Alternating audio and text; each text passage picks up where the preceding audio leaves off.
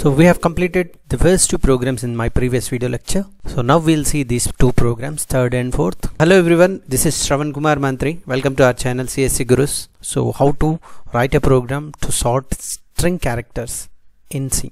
So that means only one string is given. So in that you want to sort the characters, might be in ascending order or in descending order. How to do that we'll see.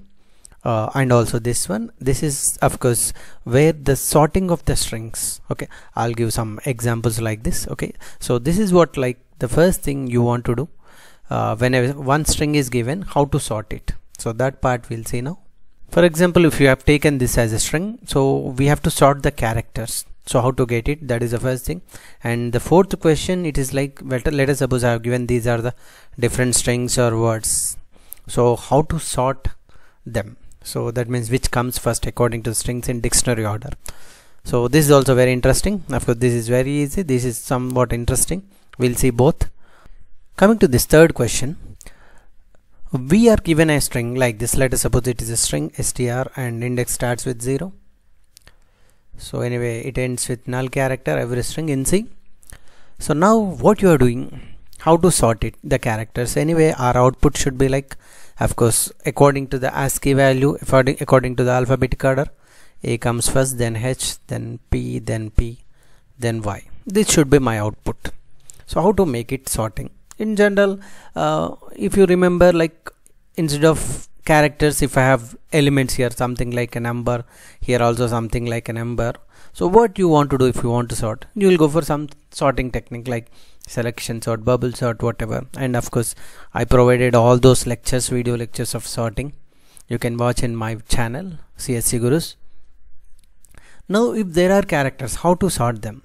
So we can do the same, right?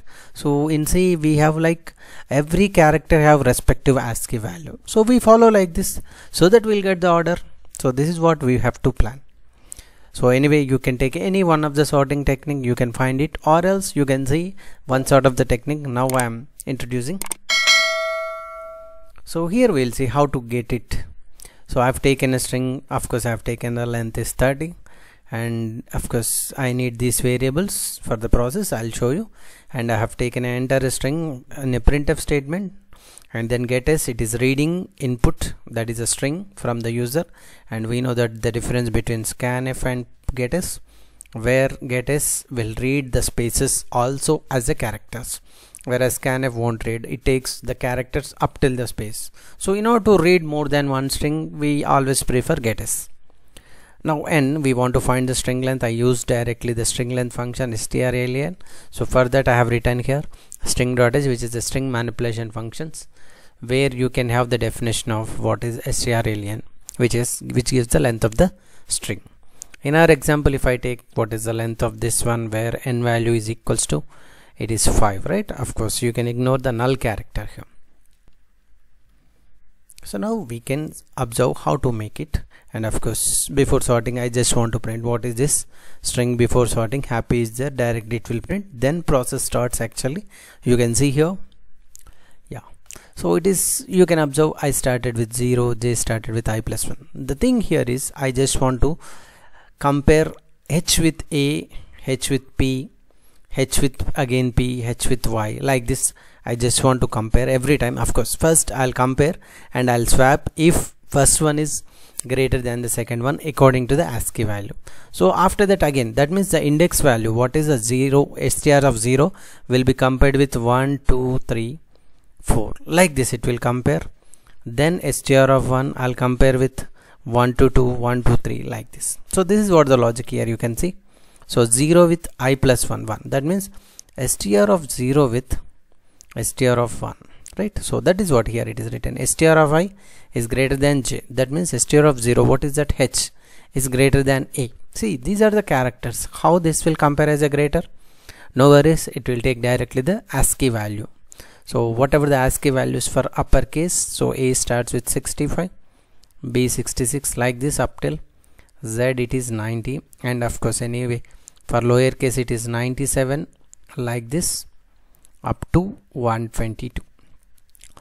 So now it will observe, like for H and A, of course H is greater than A, we can say. So we are swapping. Simple, these three lines are for swapping two characters. So what happens here? Here A will come, here H will come. So that swapping will be done in the first step. Whenever it is greater than like this, then J equals to next value 2. So now you can observe here A is there, here P is there. Now A is greater than P? Definitely not. So swapping won't happen. Next value, A with again P, no. A with I, no. So like this, for I equals 0 is over. Now what is the next I value after 0? 1. So now what is there in 1? H now. So H with P. H with P, is this greater? No. If it is greater, it will swap. Next H with again P, like this. So this process continues until it will go for the last but 1. Why? Because if I value is something like n, J will become n plus 1. So that's why if there are n characters, that's why I should be at anyway it is up to n minus 1. So I should be at n minus 2. J should be at the last as n minus 1. So that is what here you can see. Less than n minus 1, that's why n minus 2 here. Here J less than n means up to n minus 1. So that is what this must be taken care. Otherwise it will take the null character also. So which should not be taken actually. So this is what it will check it out, and finally after the swapping you will get, after the rearrangement you will get it as whatever the string that should be. So now you may feel like, is it a selection sort? No. Why? Because in selection sort you have to find always the minimum element, and after that you want to swap with the first element. Is it a bubble sort? No. Why? Because always it should be adjacent swap. So this is also one more method of sorting. Like this also you can do. Anyway, you will get here also the complexity as n square. So that means you have written two nested for loops. If there is a length of the string is n, so at most you can traverse, that means your loop should be at n into n times, right? Almost, like of course one less, right?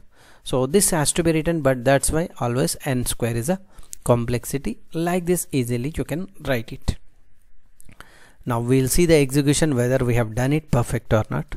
I'll try to execute. So I just copied whatever I explained here. You can observe whatever the main function here. So up till this one, reading the string. Now the logic is here. You can observe everything I copied. We'll see whether this will give the correct answer or not. I have to enter a string. I'll take maybe a lowercase characters. Yeah, you can say string before sorting is happy, and after sorting you can see like this. We'll take another. I'll take CSE GURUS. You can observe. So C followed by next is E, next G, next R, next 2S, then next 2U's. So like this easily you can get it. Sorting. Now my question is, what if I want to remove the duplicates? Let us suppose once again I am executing.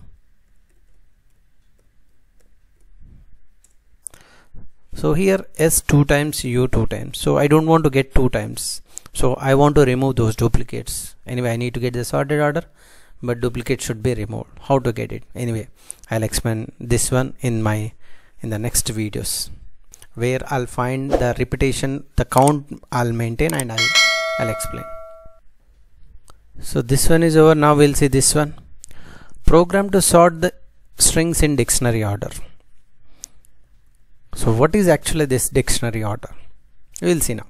So let us suppose I have taken a set of strings. It's not a one string, it's a set of strings.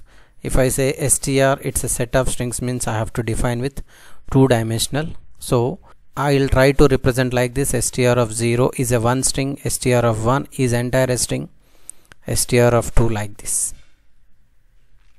So total is 6 strings, and in general if I take a string str like this, if I say str of 0 means it's one character, right? It's a single character. But if I take like this, and str of 0 means it's a one string, right? So that is what, anyway, how to represent I'll show you.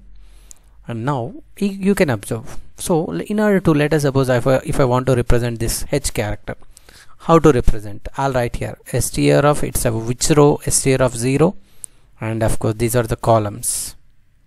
So like this you have, and what is this 2? So what is str of 0 2, which is equals to h. So like this you can represent the strings. Okay, if I say str of 1 2 means what? So second row third column, so second row third column, right? So second row third column, m, you will get it. What about str1? It's a entire second string, so this one. So Ramesh, you will get it in str1. So like this first you need to represent. This is the first thing we need to do. Afterwards, how to get the sorting order? Sorting order according to the dictionary. How to get the answer? So first of all, I'll let you know like what is the output of this one, which should come first among these 6 strings. So which should come according to the alphabetic order, dictionary order? R, R, S, R, V, D is there. So D comes first among all. So Dhoni, this part should be the first one. And next if you see R, R, S, R, V, in this R should come first, right? So there are 3 R's, triple R. Now in these 3 R's, which should come in the dictionary order? If they are matching, I need to go to the next letter. O, A, A is there. So O, A, A. So A and A should come first, but A and A again matching. Next letter M and H. So H should come first. So this will be my second string. Now anyway you know this will be my third string.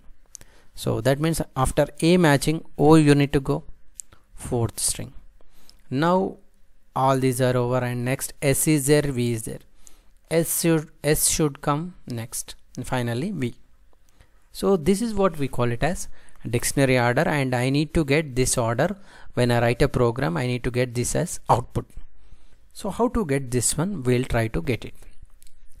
And here we have to know the thing called as a function called as strcmp, which is called a string compare function. So what is the string compare function? I'll explain here by taking the program. Now you can see here a string compare functions. What a string compare function will do? Let us suppose if I take 2 strings strcmp of s1 comma s2, which returns 3 types of values. One is negative, then 0, other one is positive.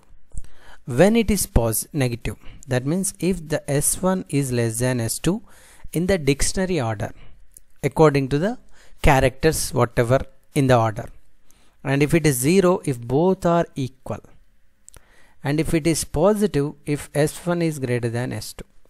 Let me take 2 examples. Okay, let me take Virat and Dhoni. So if I write string compare function for these 2, what is the value you will get? So if I write Virat and Dhoni, anyway V is greater than D, right? So that's why positive. So V is greater, like this it will check it out. So that's why you will get answer as positive. Anyway, in some compilers it will print +1. In some compilers it will print what is the ASCII difference of V and D. V minus D will be printed. Anyway, it is positive value. Now if I go with the string compare function of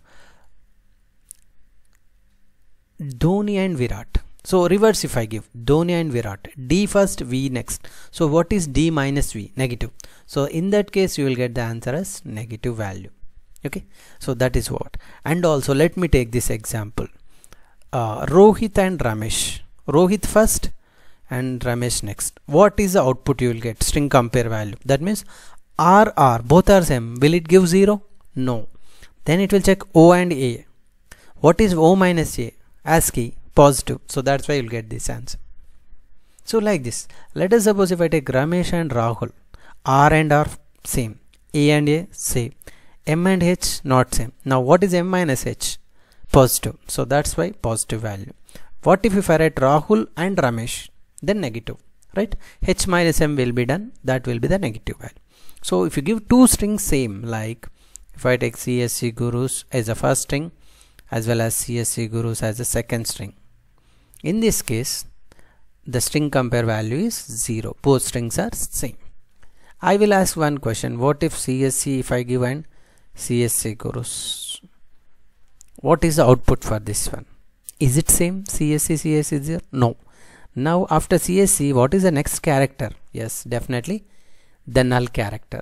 whenever a string you have taken, that last character is null character, and here you have G. So null character and G, it will check with the ASCII value.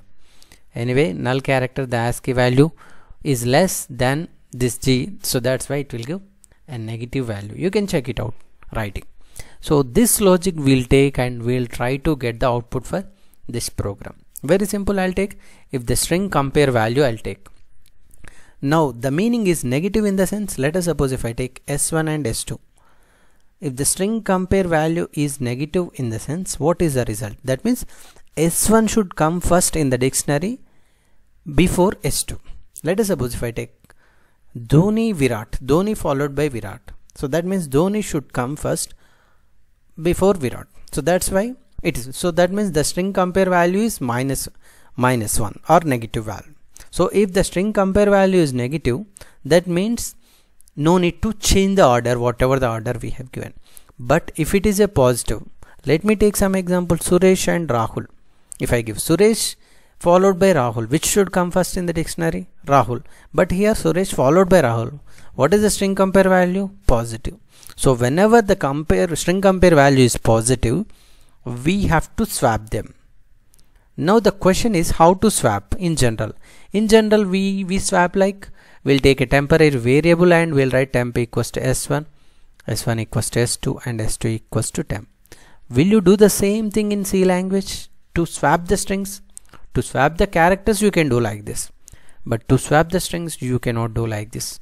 So what you have to do, you have to use a function plus string manipulation function, string copy you can use. So now we can see the program. So I have taken str 1050 means I can store totally 10 strings maximum, and each string will have 50 characters maximum. So that is the meaning of str. It's a two-dimensional, not one-dimensional.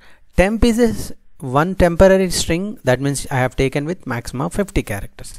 So I am taking an example, enter 6 words. You can have n number of words and you can take what is n value, that is also fine. So I have taken 6 words and 0, I equals 0, I less than 6 and I plus plus. I am reading. So how to read? This is also very most important. So why I have taken this /n means percentage s means it's a string, it will take.